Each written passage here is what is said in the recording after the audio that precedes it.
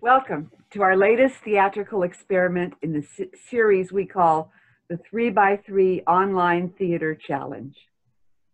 I'm Betty Mitchell for Rough Magic Shakespeare Company, and our tech wizard making the magic happen is the marvelous Mike Pallo. Our purpose is threefold: to allow theater artists, playwrights, directors, and actors to keep their skills sharp and creative juices flowing, and continue doing live performances that are their life's blood during this unprecedented time, in a world where live in-person theater has been indefinitely suspended.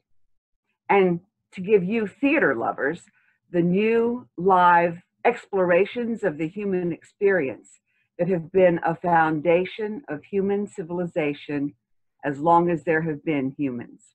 That's right, we said it. Save live theater, save the world. You can get involved. Follow Rough Magic Shakespeare Company on Facebook to find requests for audience prompts to challenge our playwrights and to be among the first to know about upcoming events. If you are an actor, director, or playwright, get in touch to get involved. Check out our YouTube channel where you can see all of our events. Please like, share, comment, and subscribe. That will help us so much in our quest for sponsors. And of course, to support our theater artists in these challenging times and bring more live theater events like these to life, please donate at paypal.me/roughmagicshakes. You can find that link on our Facebook posts, YouTube, and our YouTube video descriptions. Every dollar helps. Tonight's event, Reach, original short works by Christopher Lockheardt. They say our reach must always exceed our grasp. And now, as company member Beau Wade says, at a time when we're forced apart, it can feel like we're reaching out for human connections with more than usual uncertainty as to whether our grasp will ever be achieved. Each of tonight's pieces experiments with characters reaching for that connection or finding themselves in the far reaches of the human experience. Christopher Lockheardt was our first ever featured playwright. The very first festival of original short works that Rough Magic Shakespeare Company ever did in the year of our founding was a collection of his short plays that we called Locking Hearts. His plays have been produced over 200 times worldwide, and his work has been included in 10 anthologies, including 4 volumes of Smith & Krause's Best 10-Minute Plays of the Year. His engagingly off-kilter sensibility continues to be a favorite of our company, and we are overjoyed to explore a whole new collection of his wide wandering work. First up is an homage to the modern classic Waiting for Godot. It's Dano Waddell and Beau Wade in Dee Dee and Go-Go Walk the Grounds, directed by Marissa Glidden. Dano Waddell is a Palm Coast-based actor and improvisateur.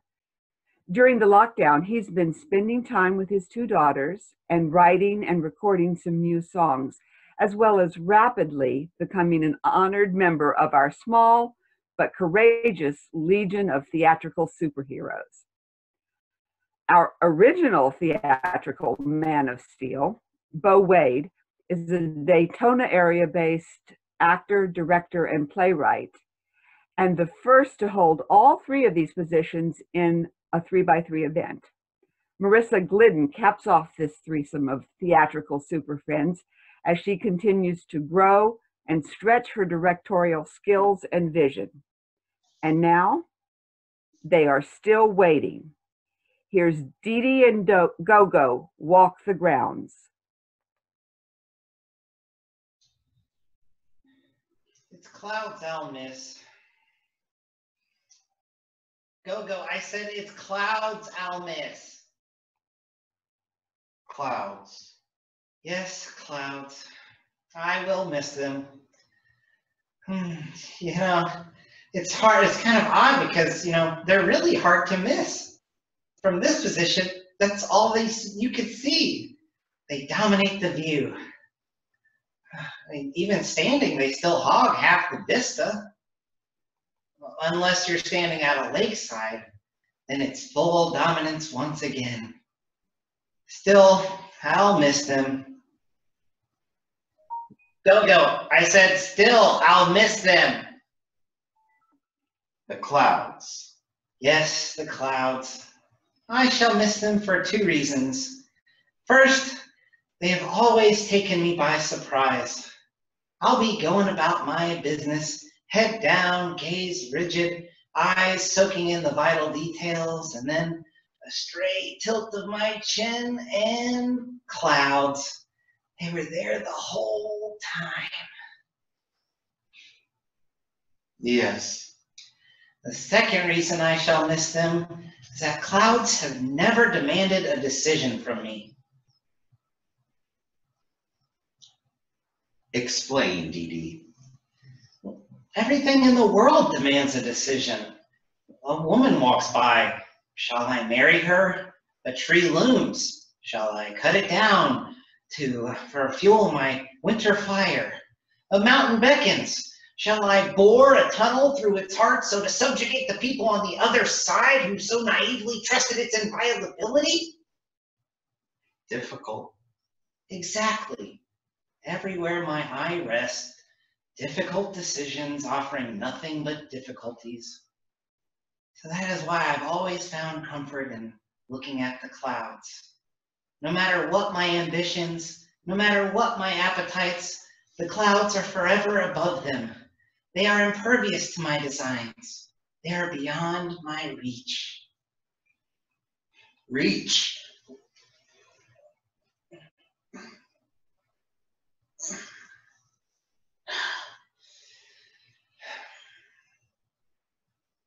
Why do they do this to us, Dee Dee? For our own good, they say. Every morning I think, maybe they will miscalculate. Maybe they will misjudge. But no, always just out of reach. Maddening. Is the lawn marked, perhaps? Have we left permanent impressions in the grass that betray our dimensions? I have not noticed. I plot at night, you know. I cannot sleep, so why not plot? Example, Go-Go. Well, for instance, if I were to skip my meals for a day, would I not be lighter? And being lighter, might that not throw off the judgment of my bearers? For performing the same task day in and day out for forever. Have they not become little more than automatons? And being automatons, are they not a slave to a regularity of output, an exact effort rendered exactly? Alter their calculations of exertion by a mere ounce or two, perhaps even a pound or more if despair extends my fast. They might carry me a few feet farther than instructed, place me thus at last in reach of you. Reach!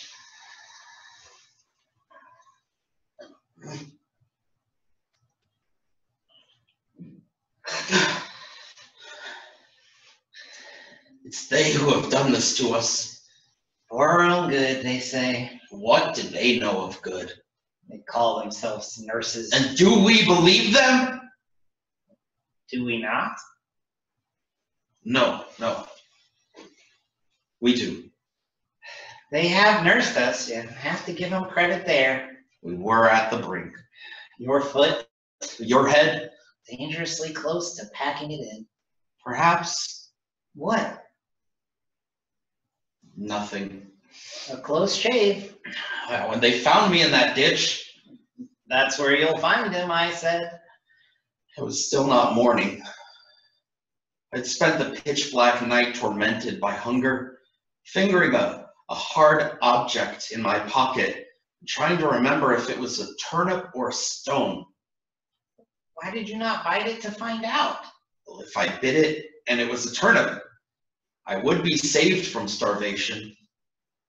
But if I bit it and it were a stone, I would be doomed to such by the ruin of my last teeth. It's decisions that make living unbearable. Well, perhaps. What? Nothing. Well, at least decisions can no longer plague us. When it's time for us to wake, they wake us. They feed us when it's time for us to eat. They bring us out onto the grounds when it's time for us to breathe the air and feel the sun. And when will it be time for us to be together again, Dee Dee? I'll ask them when they come to bring us in. Every day you say you will ask them and you always forget. Today I will remember, and if not, tomorrow. Go, I said today I will remember, and if not, tomorrow. Go! Did you close your eyes? Did I? You know you cannot close your eyes. If you close your eyes, you'll sleep, and if you sleep, you'll dream. I cannot keep them open, though. They are so heavy. Come, do as I do.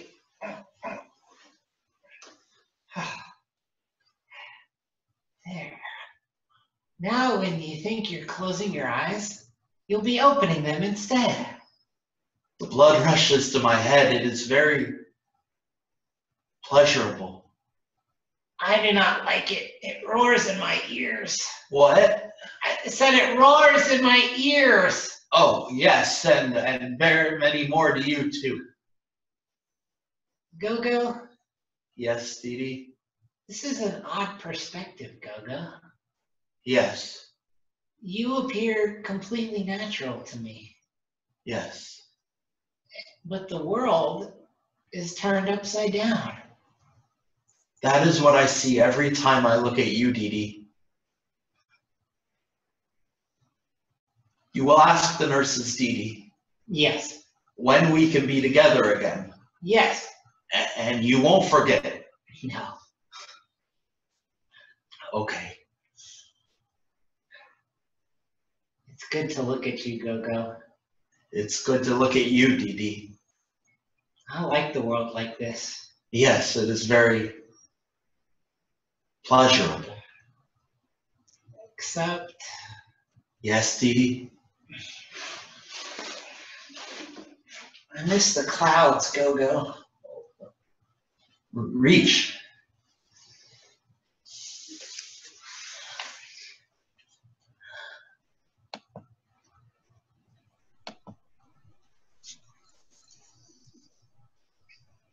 That was Dano Waddell and Beau Wade in Dee Dee and Go Walk the Grounds. Next up is Photos of Meg with Bethany Stillian, directed by Beau Wade. My dear friend Bethany is co-founder of Rough Magic Shakespeare Company, an original schemer of the nefarious plan for the 3x3 series. So if you have issue with it, and no, actually don't take it up with her. She's a little busy right now. Now based in Daytona, she frantically juggles supporting her aging parents, caring for a menagerie of high-maintenance critters, and keeping live theater alive. Here is Photos of Meg.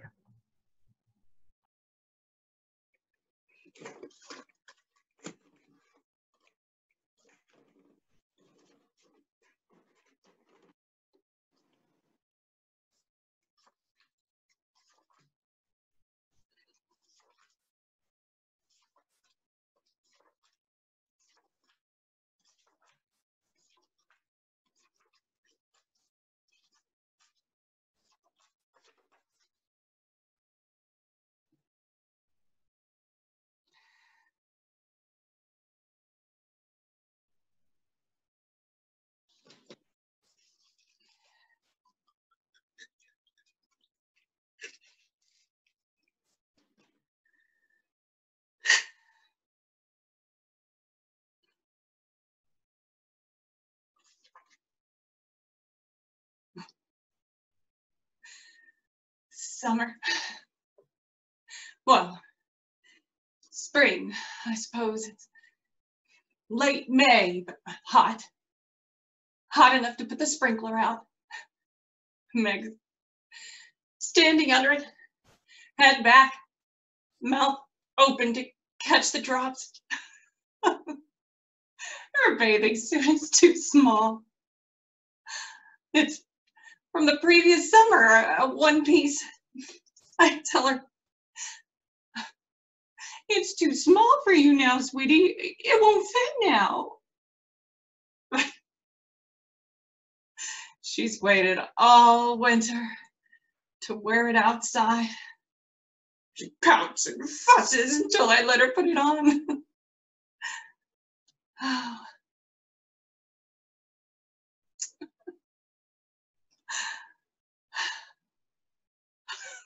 The straps look like they're gonna cut off her arms, but her smile is a mile wide. It's summer, Mommy. It's summer.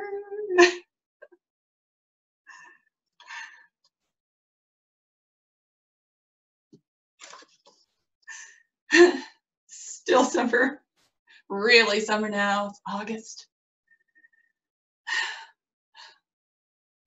The raspberries aren't ripe yet, but Meg can't wait. She's pushing her way through the patch, trying to find one ripe berry in the middle of all those green berries. She's holding up a leaf, peeking underneath, tongue between her teeth.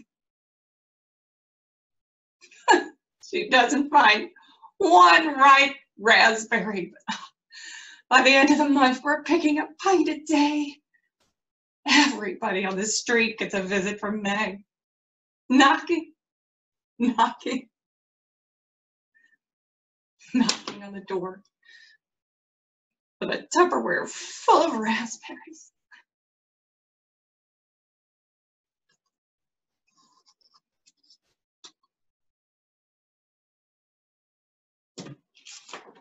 The girls playing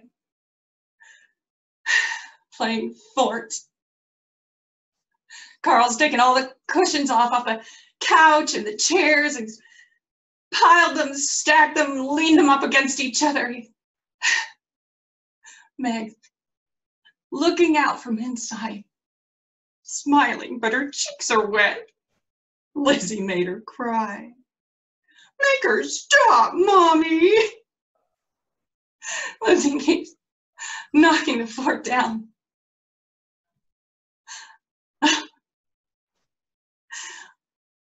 I tell her, is she just a baby? She doesn't know. Meg asks, did I knock down the forks when I was a baby? I know. I'm sorry, she said.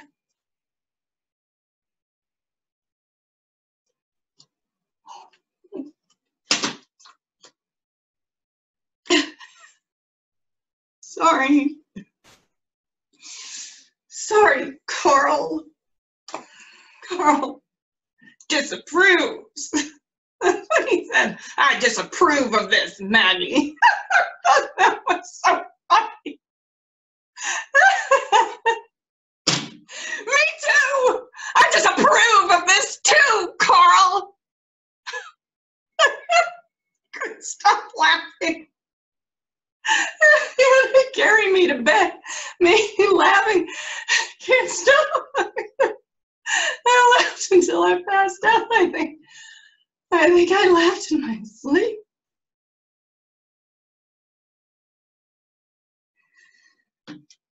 Lizzie doesn't understand, he says now.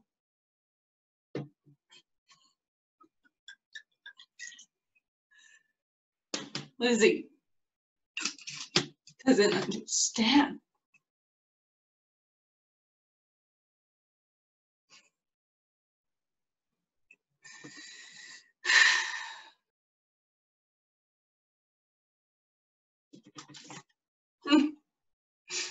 Birthday party.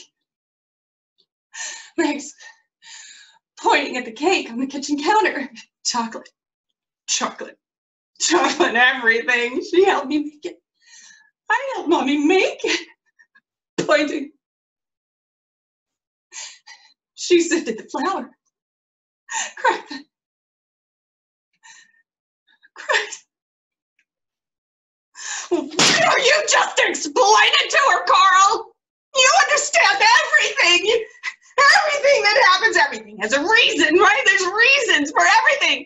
Everything that happens, you make her understand, Carl. Make us all understand. Each buried in the sand, shouting at the seagulls to stay away from her cooking. Sleeping, feet on the pillow, head covered with stuffed animals. Carl's shoulders, pulling his hair, screaming, laughing, screaming.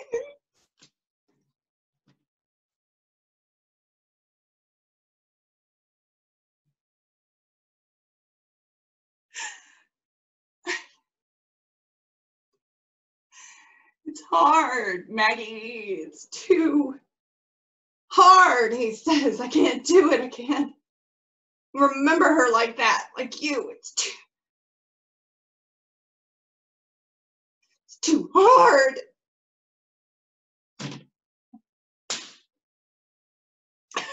Hard. Of course it's hard. It's all hard. 2 in the morning, stitches, fevers, puke on the bed. It's all hard, Carl. Kids are hard. But you do it. 2 in the morning, puke on the bed. You do it. You do anything. You're a kid.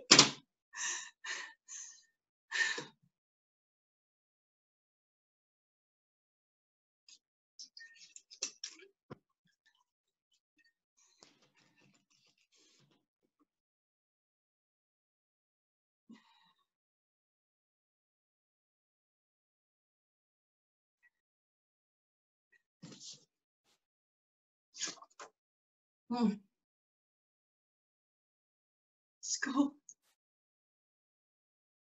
School. School. The periwinkle dress. The first day of kindergarten. Carl's taking her. I want to go, but Lizzie has a fever. I'll stay home with her, Mag. No, she's sick, Carl. She needs...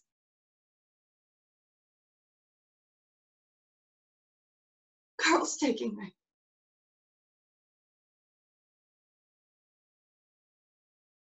Meg on the front step. Periwinkle dress. We're gonna be late. Meg on the front step. Blowing me a kiss.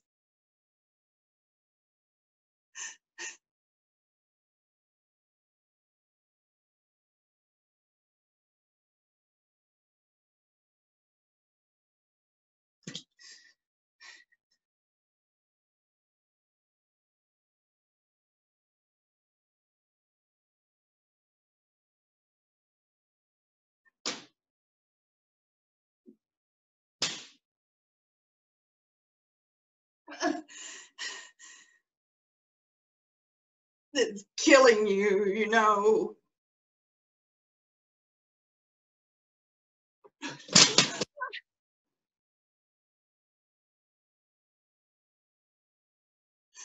It's killing you.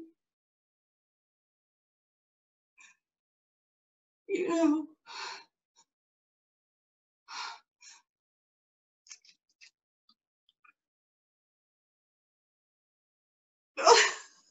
What do you want me to do, Carl? It hurts. I can't feel. It hurts, Carl. You don't know. You do it. You forget her. It's too hard, Maggie. I can't do it, Maggie. She's your daughter, Carl. She's my daughter, Carl. I can't.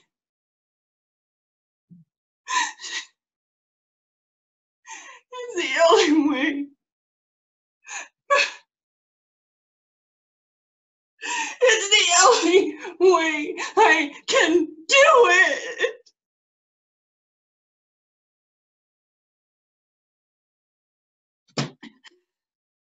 The only way.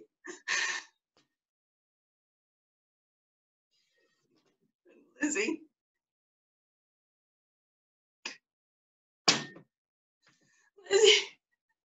Lizzie has you, girl. Lizzie has. Who does Meg have? Me. I'm the only one she has.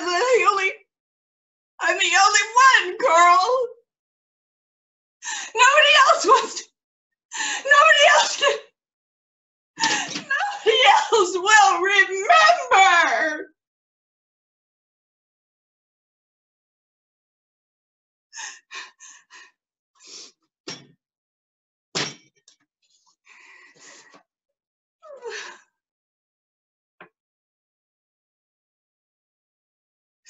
Take a picture of me, Mommy.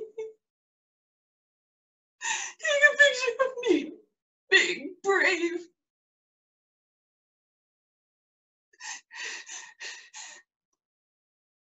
She's hiking her skirt up over her knee and bent over, hair hanging down, and she's pointing to the Band-Aid on her knees, soaked through and red. The stitches hurt, Mommy. Oh, you don't need stitches. Daddy says stitches.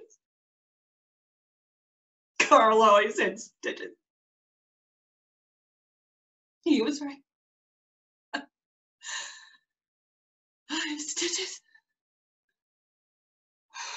She was so brave. Will you hold me, Mommy, when I get the stitches? Yes, Angel. Will you squeeze me, Mommy, if it starts to hurt? Yes, Angel. How hard, Mommy? Hard, Angel. How hard, Mommy? So hard. Angel. So hard.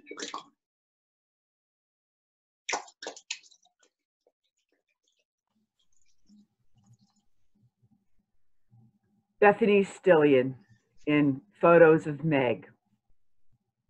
Hold on to your hats now for One Man, Two Parties with Brent Jordan and Beau Wade. When we challenged Christopher Lockheardt to accept our challenge to write 3 new pieces from audience-provided prompts, he saw our challenge and raised us above and beyond. There's something I always wanted to do, he said, but nobody's ever been up for trying it. It's a branching monologue where a random event at the end of each line will decide what the next line will be. What? Well, this is the online theater challenge. In for a penny, in for One Man, Two Parties.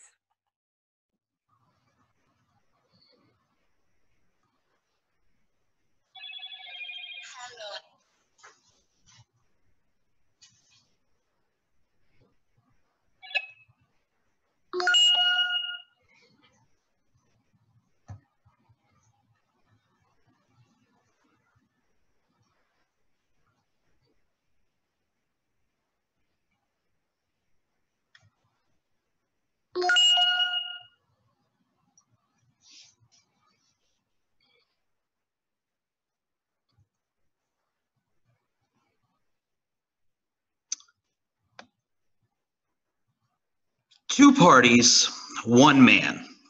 We shall let fate sort it out. If I get this card in, I will go to Giggy's wiffle ball kegger. If I miss, I will go to Aunt Mitz's lake house barbecue.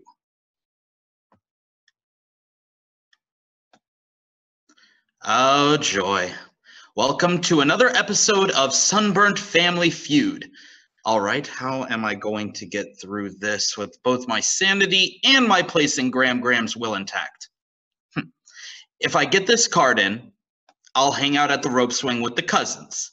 If I miss, I'll go out on the pontoon boat with Uncle Algie. Trouble is, Uncle Algie hates family parties even more than I do. Every year, Aunt Mitz pesters him to take everyone out on a boat ride. So he says he needs to take a short putt around to test the ballast. Then he smuggles a cooler of Mick Light and his Sony Portable on board and disappears to the other side of the lake for 12 hours. If I get this card in, I'll stow away by hiding under the boat cover while he's filling his cooler. If I miss, I'll get in good with Gram by hiding the portable TV behind the barbecue pit and herding all the ants on board while Uncle Algie is looking for it. Come on, Aunt Mitz. Come on, Aunt Gertie, Aunt Lizabelle, and Aunt Em. Uncle Algie's taking us all for a ride. That's funny. That's not what happened last time. Aunt Mitz will giggle while Aunt Em gives Uncle Algie the double bird and Aunt Gertie thrusts a meaty hand into the cooler. Uncle Algie won't be too upset with me, though, because he's got a secret thing for Aunt Lizabelle. If I get this card in, I'll do Uncle Algie a solid by chatting up Aunt Mitzi to keep her distracted. If I miss, I'll chat up Aunt Lizabelle myself, because she is fine. Permission to take the helm, Captain, I'll say as I snap him a salute. Then, after he sits by Aunt Lizabelle, I'll steer the pontoon over to Tycoon Bay so Mitz can make fun of the rich people's houses. If I get this card in, I'll cruise by Reinhardt Mansion so she can bark at the 30-foot gold-plated poodle statue. If I miss, I'll buzz the shore of Egalitarian Estates so she could spit at the tomb of the unknown hedge fund manager. No, ma'am. Uncle Algie's not up to anything in the stern. Look over there. They put new disco balls in Fifi's collar. Well, the cards have spoken. The deeds of the day have been determined by destiny. I depart now in step with the decrees of fate.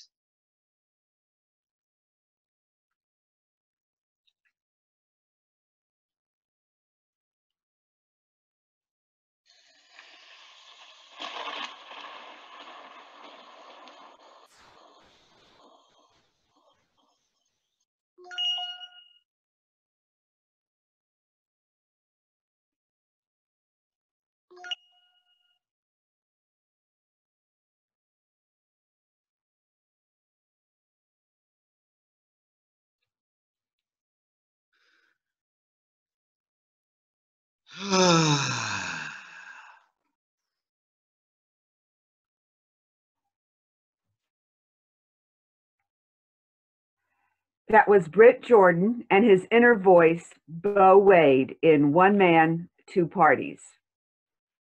Still on the subject of social events, it's Sunday Dinner with Dana Waddell and Marissa Glidden, directed by Beau Wade. Get-togethers Lockhart style always bring the unexpected, whether parties with friends, family barbecues, or Sunday dinner. Johnny, Johnny, where's my Johnny, Johnny, Johnny? There he is. 4 drinks, Johnny? That's no good. Johnny, Johnny, what's the problem? Johnny, Johnny, tell me, please. What about the weekend? About Sunday dinner? Starting a little early this week. Johnny, take me with you. Take your Ellie. Don't try to do it alone. It wrecks you every time. At least try to let me come and pick you up afterwards so you don't have to sleep it off there.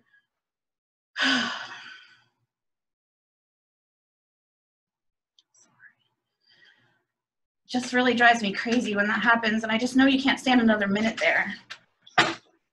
Johnny, Johnny, can you see me? Johnny, Johnny, I'm right here. What's this one? I've never seen you drink that before. Try it.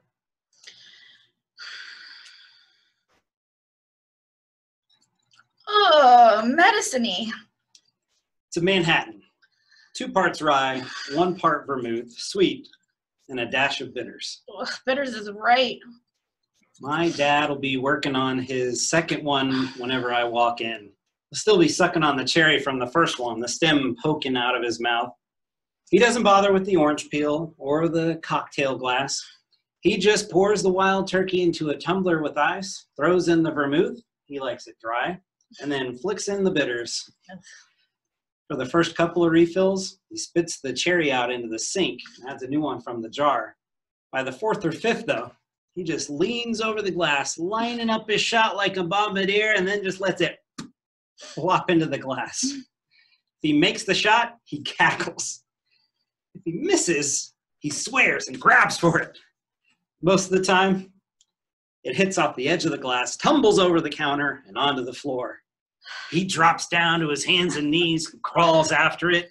My sister's kids squeal, and they start chasing it after her with him, crawling under the table, racing for it, and crushing it under their clumsy palms. Eventually, he gets tired of this game and does away with the cherry entirely. The kids don't like that, though. They crowd around him at the counter, begging for him to drop the cherry bomb. He tries to shoo them away, but they just start jumping up and down, cheering, "Cherry bomb! Cherry bomb!" He grabs his glass, pushes through the mob, stumbles downstairs into his study, and slams the door. Doesn't come back out until everyone's gone home.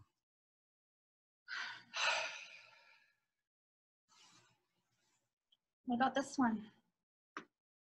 Try it.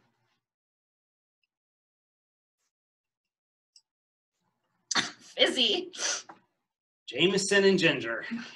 My mom has an exact recipe for making them. First, 5 ice cubes. Always 5. You can actually see her lips move as she counts them out. Then 5 pours of whiskey. 1, 2, 3, 4, 5.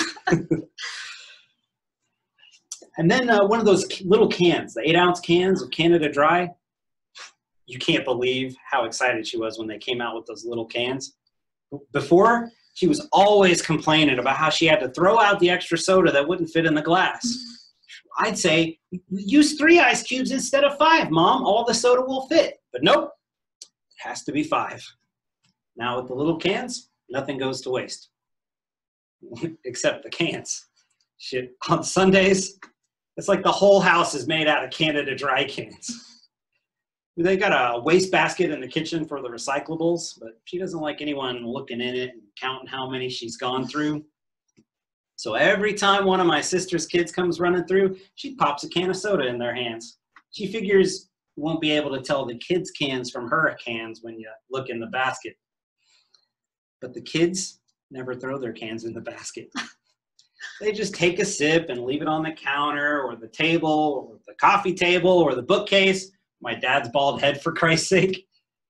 So my mom's got to run through the house, picking up these cans, emptying them out in the sink before throwing them in the wastebasket. She's pouring $10 of soda down that drain every Sunday, and it ain't even 4 o'clock before my dad's got to drag that basket full of cans to the garage to empty it.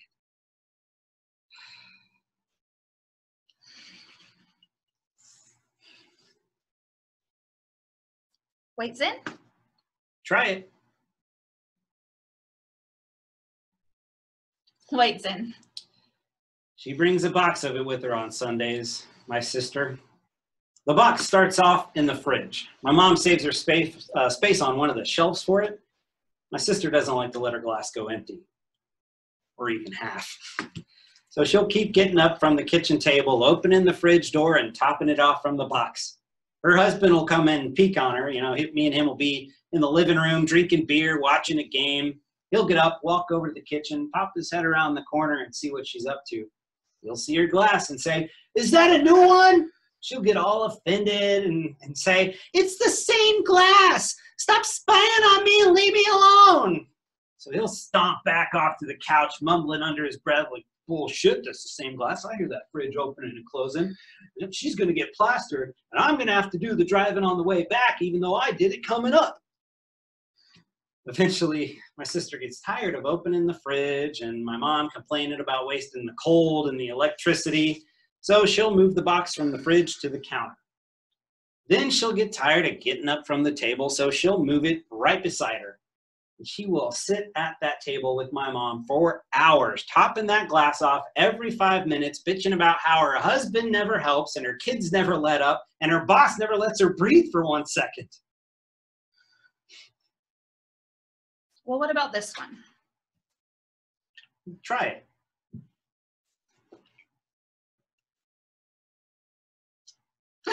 It's Dr. Pepper. Who the hell in your family drinks Dr. Pepper? I do. My Johnny? No, not my Johnny. My Johnny drinks Bud Limes and Corona Lights and the occasional Stella when he's trying to impress a pretty bartender. But never Dr. Pepper. Not my Johnny. You're right. I've never sipped a Dr. Pepper before.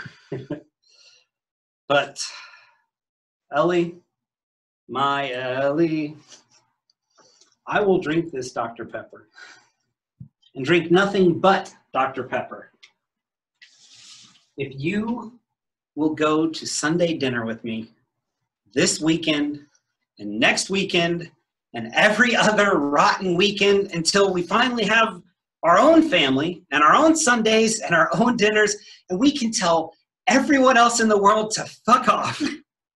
Because you and me, we're going to do it right. Or die sober trying. Do you promise? Yeah. And here's to you, Ellie. My Ellie. Here's to us, Johnny. My Johnny. Here's to us.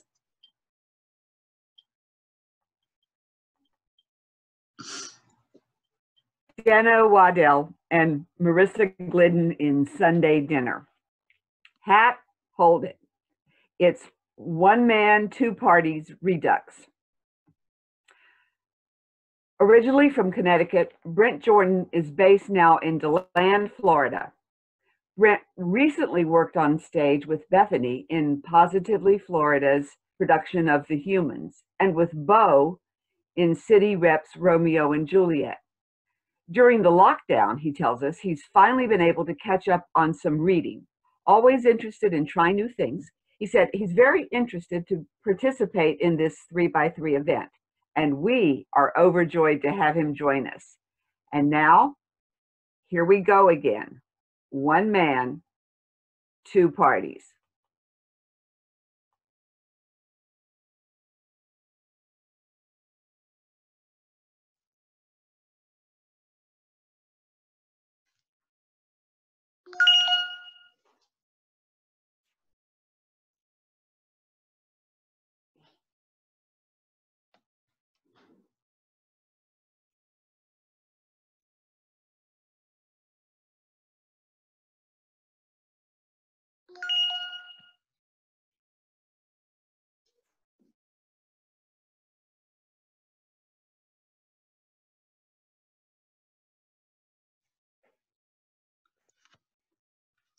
Two parties, one man. We shall let fate sort it out. If I get this card in, I will go to Giggy's waffle ball kegger. If I miss, I will go to Aunt Mitz's lake house barbecue. If a ball kegger, yes. Okay, fate is with me. We're going to let it ride. If I get this card in, I will man up and ask Alicia to be on my team. If I miss, I will team up with Jackie. If she asks. Who am I kidding? She always asks.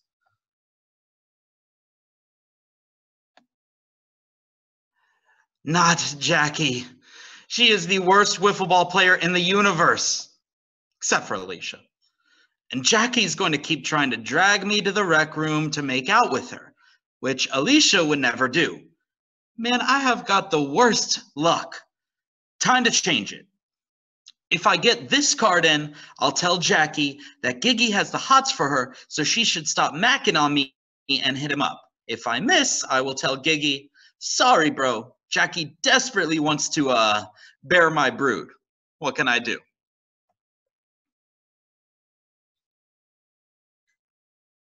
Oh man, Jackie having my kids. That's a scary thought. But, I mean, is it time to start getting serious about Jackie? We've been doing the enemies with benefits thing forever. Maybe it's time we grew up and took on some responsibility. If I get this card in, I'll listen to my mom's advice and sit Jackie down for a serious discussion about our future. If I miss, I'll listen to my dad's advice and keep waiting for Alicia to get desperate or drunk enough to get it on with me. Stupid mom. Fine. If I get this card in, I will listen to my mom's advice to accept what my dad finally came to accept when he proposed to her after 8 years of dating. That eventually in every man's life comes the time to give up the Peter Pan dream of staying a little boy forever. If I miss, I'll listen to my dad's advice. Second star to the right and straight on till morning. You the man, Dad. I have your back if you got mine. The cards have spoken. The deeds of the day have been determined by destiny. I depart now in step with the decrees of fate.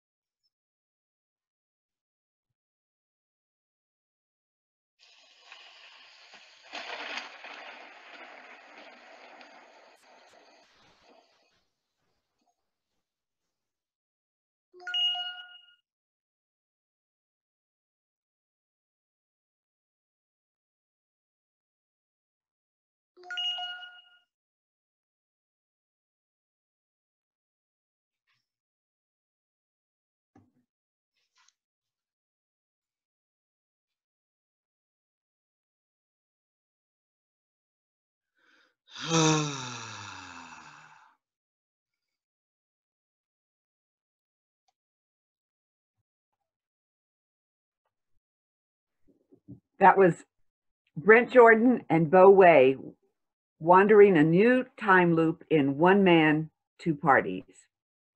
Speaking of time, next is 5:53 with Bethany Stillion and Tom Meredith, directed by Marissa Glidden.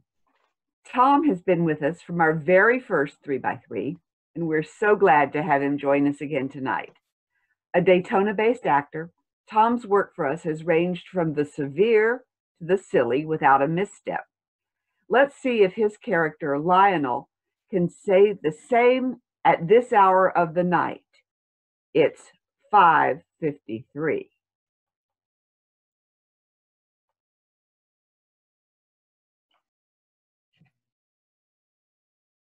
Lionel. Lionel. Lionel. Oh, no, what? What? Turn off the alarm. All right. Okay. Got it. Lionel. Lionel. Lionel. What? Please turn off the alarm. Oh, okay. Wait. What alarm? The alarm. The clock alarm. Please turn it off. The alarm clock? Yes. Is the alarm clock going off? No. Oh, good. Lionel. Lionel. Lionel. What? For the third time, please shut off the alarm clock. Joyce, the alarm clock is not going off. Yes, but it will. Not until 5:53. That's not for another 7 minutes. I don't want it to go off at all. You didn't want the alarm to go off. Why did you ask me 13 times last night if I'd remembered to set it? So we wouldn't oversleep. Fine. Go back to sleep, and in 7 minutes, the alarm will go off, and I'll get out of this cozy, toasty bed and pad across the hard, frozen floor, turn off the alarm, and tiptoe my way back to the bed, lean over, and softly whisper in your ear, Joyce, sweetheart, angel cake, time to wakey wakey. But I'll already be awake because the horrible alarm will have gone off.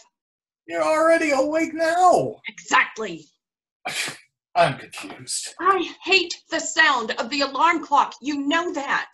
You're supposed to hate the sound of the alarm clock. If you like the sound of the alarm clock, there'd be no incentive to get out of the cozy, toasty bed and pad across the hard, frozen floor to turn it off. Luckily, I don't have to get out of a warm bed. That's your job. And remind me again why it's my job. Because it's on your side of the bed. Oh. All right. Oh, Lionel, what are you doing? Switching sides. Scoot over. Get back over there. This is my side. Get back. Okay, sheesh. The alarm clock is on your side of the bed because you are the man. And it is the man's job to turn off the alarm in the morning. Now hurry up because you only have 5 minutes. 4 minutes. Well, 4 minutes to do your job. And remind me again what being a man has to do with switching off an alarm clock. It's a dangerous job. Turning off the alarm? Sometimes, yes. And how could turning off the alarm be dangerous? Well, it's dark. You could trip over something. Trip over what? There wasn't anything to trip over last night when I walked from the alarm clock to the bed after turning the stupid thing on. Something might have appeared overnight. Appeared? What, from out of nowhere? What could possibly have magically materialized on our bedroom floor in the middle of the night? A burglar. A burglar? Yes, a burglar. He could have broken into the house in the middle of the night and is now lying on the dark bedroom floor waiting for one of us to get up to turn off the alarm. So he could burgle us? Maybe. In the middle of our bedroom? Maybe. Jumping up from the floor, brandishing a gun and yelling, "Give me your wallet, this is a bedroom burglary." Maybe. And do you think he'll be disappointed when I tell him I left my wallet in my other pajamas? Fine. Spiders. What? Spiders! Maybe in the middle of the night, a nest of spiders formed on the floor between the bed and the alarm clock. A thick, teeming nest of spiders, all hairy and crawling and venomous and waiting to feast on whatever foot bumbles into their midst. That's why it's a man's job, spiders. Now will you please turn off the alarm? No way! Lionel. Are you crazy? Hey, not on your life! I'm never stepping out of this bed again! Lionel. Jesus! Spiders every goddamn where! Oh, Lionel, there are no spiders. Oh, I can hear them. Listen. Oh, Lionel, there are no spiders between the bed and the alarm clock. Then I guess you don't need me to turn it off. Oh, Lionel. Lionel, will you please turn off the alarm for me? Please. What about the burglar spiders? Oh, Lionel, you know I hate that stupid alarm and it's going to go off in 4 minutes. 2 minutes. Oh, 2 minutes? How am I supposed to do the math when you have the alarm set to such a weird number? Why not set it for 6 o'clock instead of 5:53? Because 6 o'clock isn't a good wake-up number. It's too round. What? 6 o'clock's a bad number. It's too soothing and familiar. You wake up, you look at the clock, and you go, oh, look, it's 6 o'clock. Nice. And then you fall right back to sleep. But 5:53 is a very jarring number. You wake up and you go, 5:53? The hell kind of number is that? Am I late? Did I oversleep? Is it the middle of the night? What's going on? 5:53 is it's a very alarming number. Don't you think? I know. If you don't get up and turn off that stupid alarm right now, I don't know what I'm gonna do! Wait. I do know what I'm going to do. Oh, yeah? And what are you going to do? I'm gonna... What are you doing? Hey, what? Hey, no tickling! Are you gonna turn off the alarm? Oh, no, please stop! Are you gonna turn off the alarm? Oh, please stop! I'm gonna wet myself! Yes, I'll turn it off! I so love it when you finally get around to saying yes. You do you? I do. Well, how about returning the favor? Oh. No. No? Lionel, no. No? Lionel, my alarm is going to go off in 1 minute. Lionel, no. Lionel, no. Yes! Oh, yes. Oh, no. No!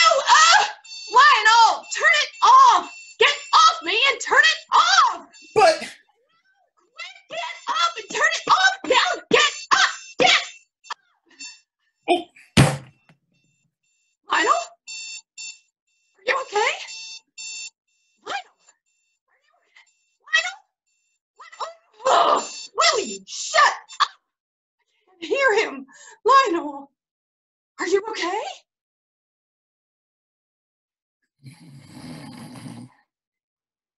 Lionel? Oh, for...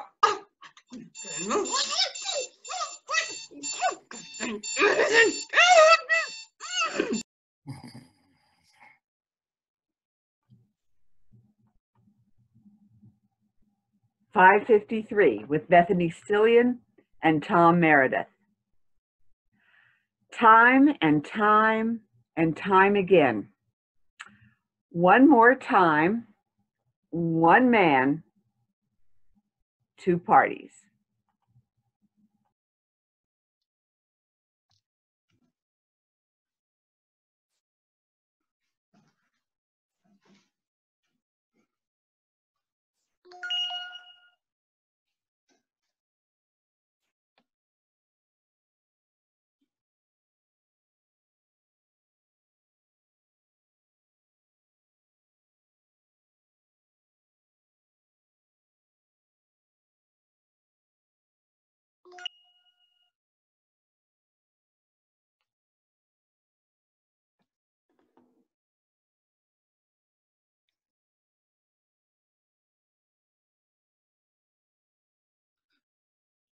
Two parties, one man. We shall let fate sort it out. If I get this card in, I will go to Giggy's Waffle Ball Kegger. If I miss, I'll go to Aunt Mitz's Lake House Barbecue.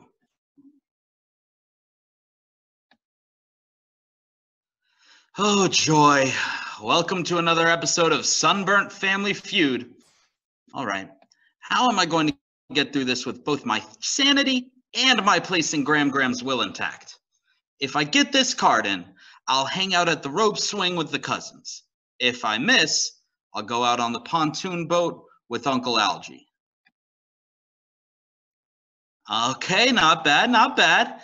A chance for redemption after last year's indecent exposure episode. I still don't know how the drawstring of my trunks get untied around the rope, but Lucas was laughing a little too hard for my liking.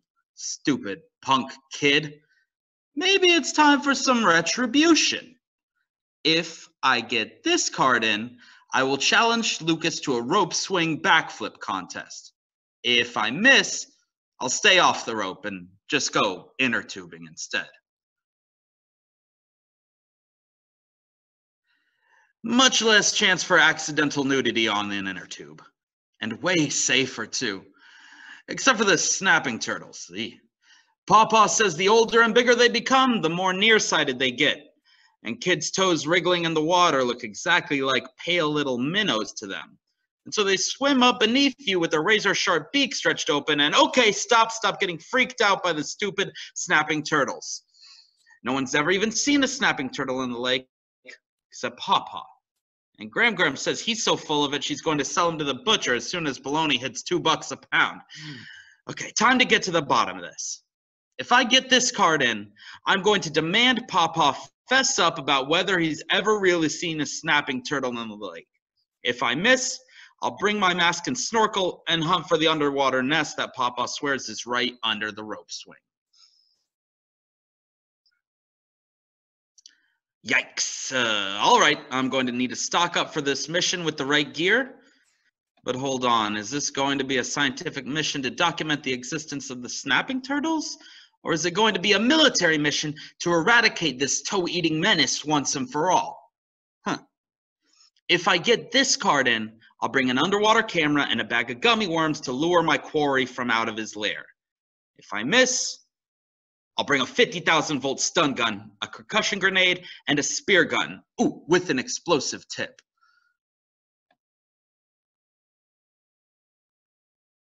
That's all on aisle 10 at Walmart, if I remember correctly. All right, the cards have spoken. The deeds of the day have been determined by destiny. I depart now in step with the decrees of fate.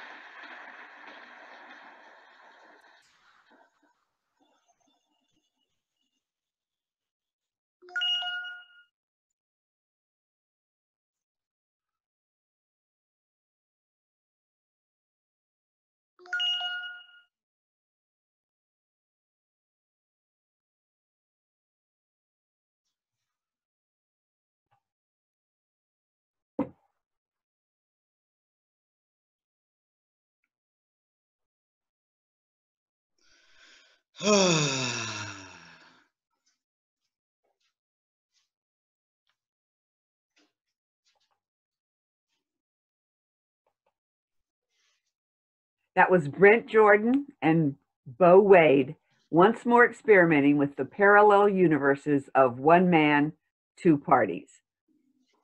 Christopher Lockheardt is nothing if not willing to experiment. Next up, The Experiment with Elaine Boughton, which I had the pleasure of directing. Elaine tells us she was kicked out of ballet at 4 years old for wanting to be the center of attention. In this piece, she is subject to a kind of attention nobody would want, as the experiment.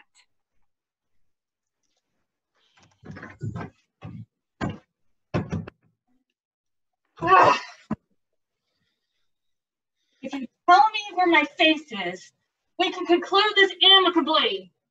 No monstrous rampages, no abduction of innocents, no villagers storming the laboratory with torches and pitchforks. Well, you're going to have to deal with me long before you have to deal with them.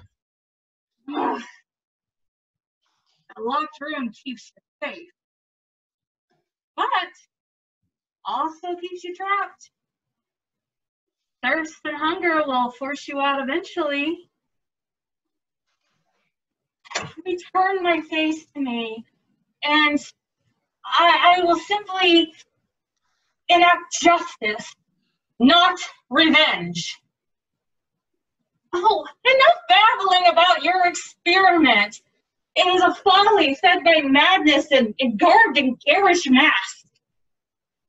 I don't care if the thesis department approved it. I will not participate in such outrage.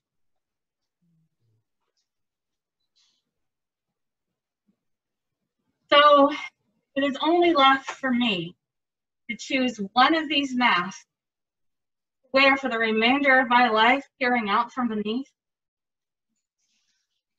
And the theory is that as the world sees me, so I also shall learn to see myself.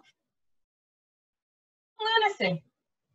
And if I refuse to choose, do you really believe that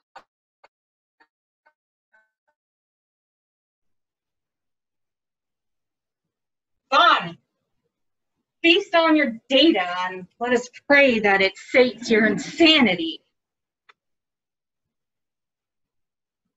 But what if he's right? What if in choosing a face, I also choose a fate? Shall I choose to be the clown? The indefatigable purveyor of pratfalls and punchlines? I feel this is to be my fate already in my life to come. Why entomb my sorrow in a crypt of glee? Besides, that clown looks hungry. No doubt it also comes with the curse of carbohydrate craving. Give me a minute. This takes some time. Sheesh. What about a bestial appearance? Maybe it would best suit me. Free of reason and restraint, free of the knowledge of once being human, free of the memory of my humanity being stolen in an act grossly inhumane, free of the company of a race that would perpetuate such cruelty upon one of its own. But no, though I will have lost my human face, no doubt some part of me will long to look upon the face of humanity. It means I miss people! Except for you jerk. A fair face. Would it provide a fair life for someone treated so unfairly? Or would that be the most unbearable life of all? A life where within eventually seeps without. A life where my beauty, like a cool lake in a volcano's basin, inexorably steeps within the cracks in the bed below, dousing the fiery embers beneath it. Oh my God.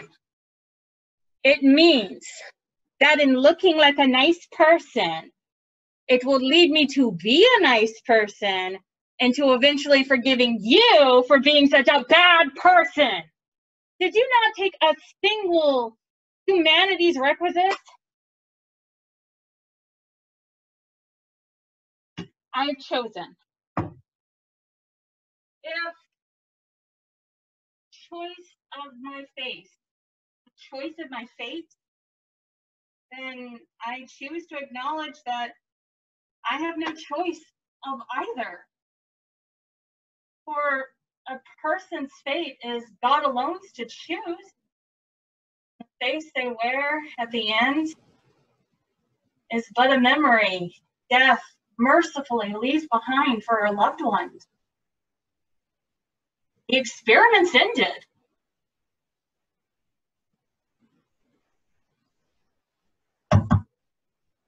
Okay, well.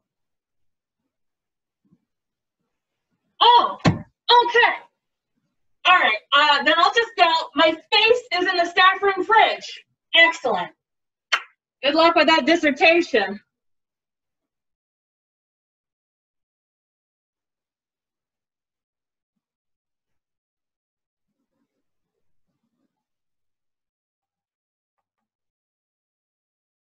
That was Elaine Boughton in The Experiment. So, one final piece this evening. Hell of a Poker Face brings together audience favorite Nathan Simmons, an Atlanta-based actor, and most recently seen in 2 different sets of rules in our Uprisings event, with our theatrical super friends, Dana Waddell and Beau Wade, and the fresh face to the 3x3 series, Brent Jordan. And now, if you want to play with these guys, you'd better have a hell of a poker face.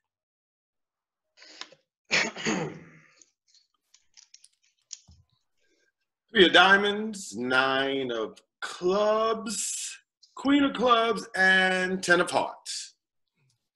Check. All right, this is one hand Cam is not winning. 50 is the bet, and 0 are your chances. Call. I thought you were supposed to be good at math. 0 are your chances. X equals you're doomed. Y equals ME can't lose. And Z equals you bluffing.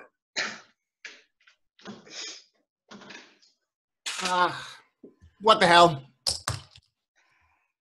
You guys suck. And the last card is 5 of diamonds. 200. Hell of a poker face there, Brenny. I fold. What? You fold? Why? Because you hit your ace flush, you bastard. You know, you're always chasing the ace flush, and congratulations, you finally caught it. Well, I might not have. I could be bluffing. Yeah, and you could have a double-pronged dick, but I'm still folding. Bifurcated. What? Bifurcated. Branched into 2. Bifurcated dick.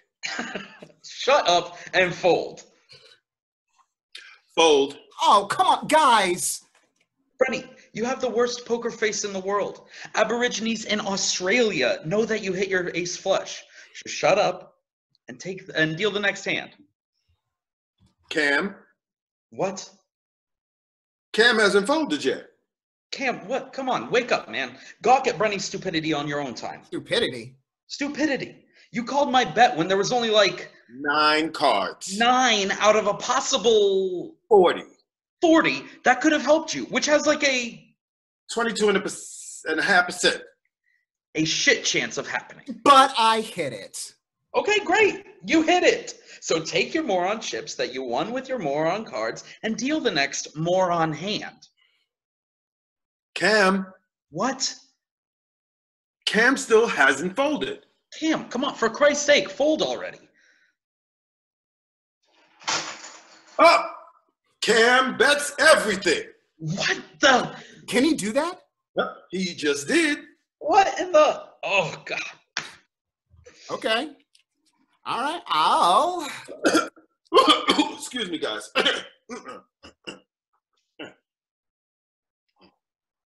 Fold? What? No, no, do not fold, you retard. You have the best hand. The best hand? Yes, the ace flush. You have the ace flush. He can't beat you. Except? Except my sweet dimpled ass. You have the best possible hand. Call the bet. Philippe keeps on saying except. Philippe, will you stop saying except for one goddamn second so that we can move on to the next hand? Except Brenny does not have the best hand. I don't have the best hand. See? I have to fold. Hey, you fold these cards and I will staple gun them to your sternum.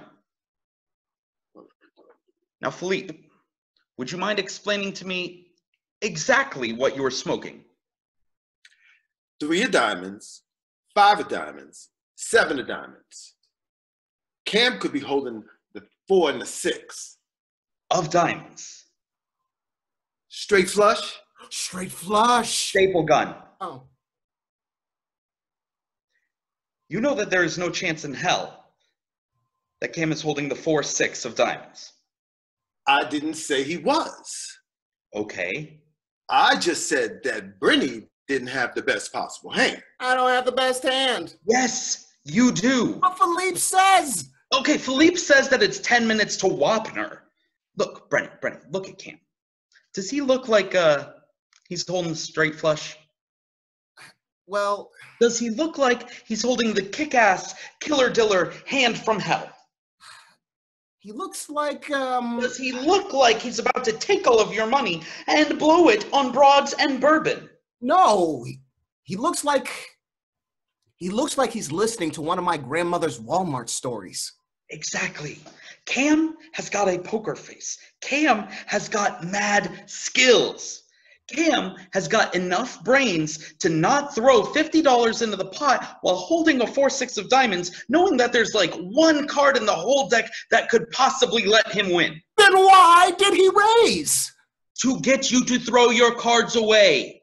He's bluffing. Oh, I think he has it. What? The straight flush. I believe he has it. No, that is impossible. That is crazy talk. Cam would never play the 4-6 of diamonds. And there's no way he bet unless he did. Tell him, Cam. You're bluffing. You don't got it, do you? You do have it, Cam. Don't you? Don't you? Damn, that is a hell of a poker face. The best. Oh, God. Okay, guys, what do you want me to do? Call. Fold. Call. Fold. Philippe, why would Cam play such lousy cards? Perhaps because that's exactly the last thing we'd expect from him. Of course it's the last thing that we'd expect. They are suck-ass cards.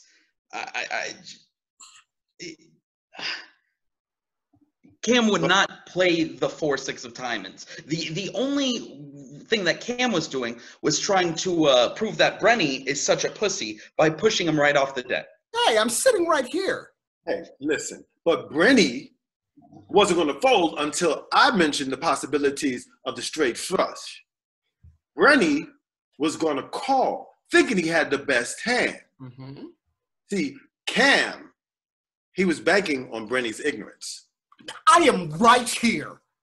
Cam was banking on winning with his pair of queens or whatever the hell he's holding. When Brenny hit his ace flush, Cam figured he'd bully short skirt here right off the pot.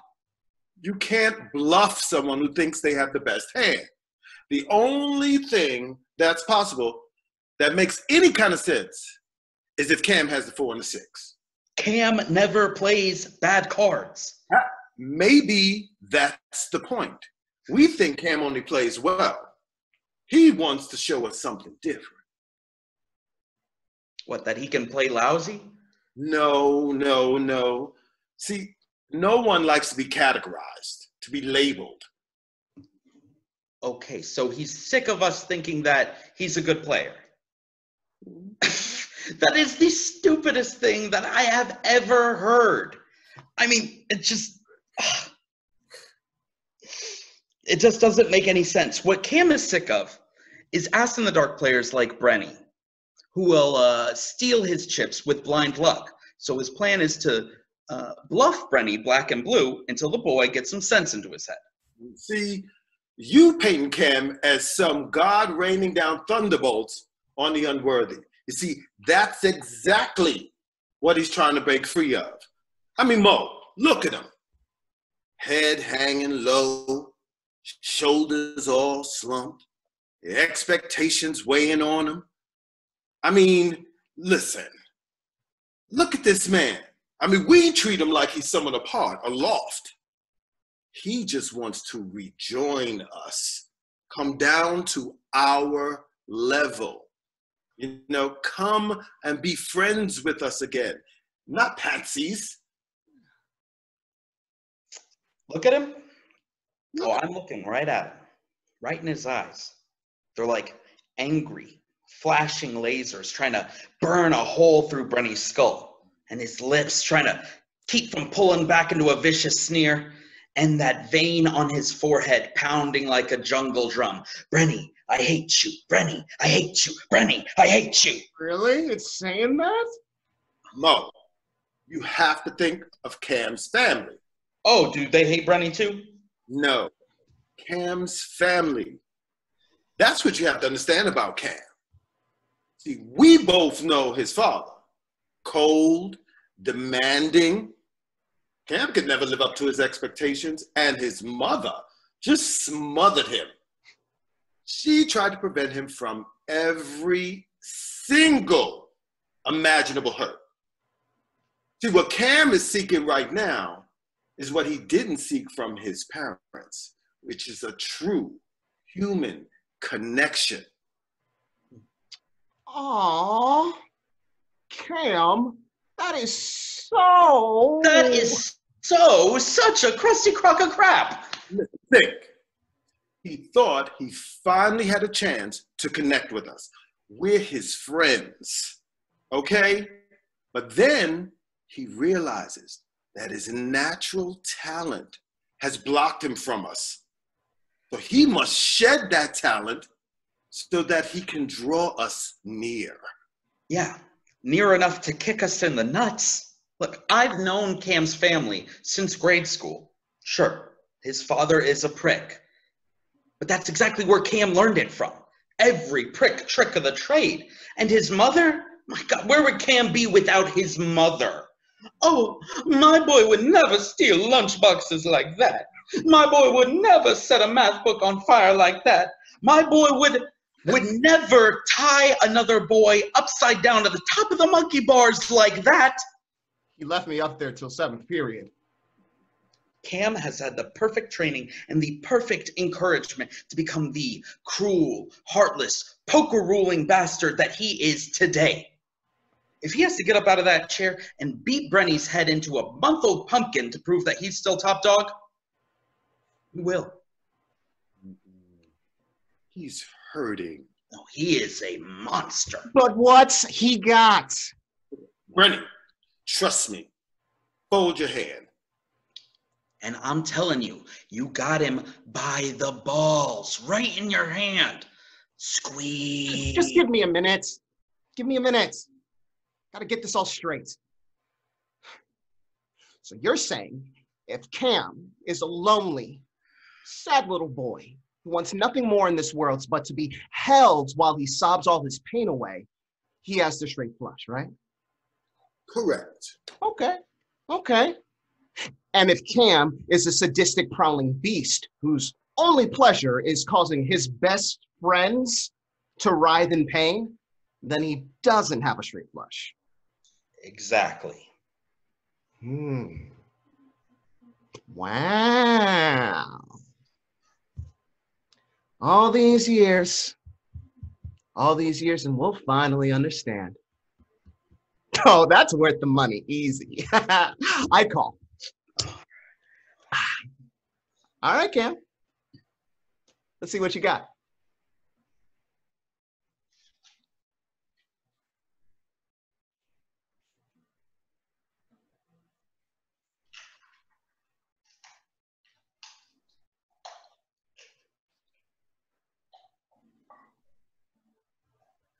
So, do I win?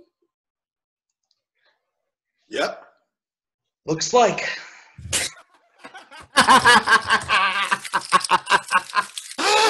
You know what? I think I'm finally figuring this game out. I'll get a new deck. It's my turn to deal.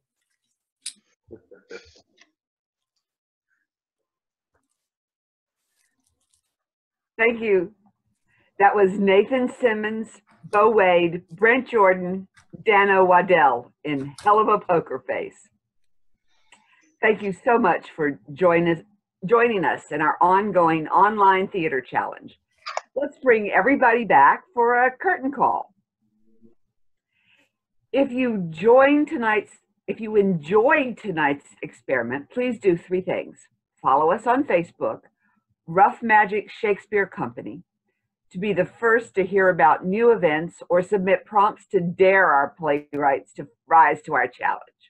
If you are an actor, director, or playwright and would like to get involved, message us. We'd love to hear from you. Everybody, check out our YouTube channel where you can relive all our explorations and share them with your unfortunate friends who haven't joined the fun yet, please like, share, comment, and subscribe. And click the bell when you subscribe for notifications. Every subscriber gets us closer to our sponsorship goal. And if you can, donate at paypal.me/roughmagicshakes. You can find the link on our Facebook posts and in the description of every YouTube video. Every dollar is cherished. Thank you again for entering into our theatrical experimentations. And remember, everybody, save live theater. Save the world! Oh,